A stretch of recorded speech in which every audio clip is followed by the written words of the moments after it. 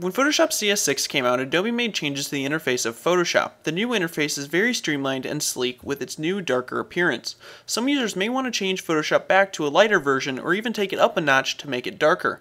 Luckily for us, there are settings within Photoshop that help you not only customize the color of your interface, but also other characteristics. To find these settings, you need to go up to Edit, down to Preferences, and then over to Interface.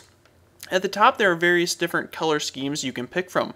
Mine is set to the default darker value, but you can see that you can also set it to an even darker value and two separate lighter values.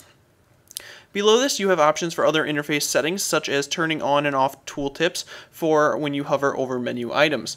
With these options, you should be able to fine-tune your Photoshop interface to your liking. This has been a 60-second tutorial by River City Graphics. Be sure to subscribe, rate, and comment for more.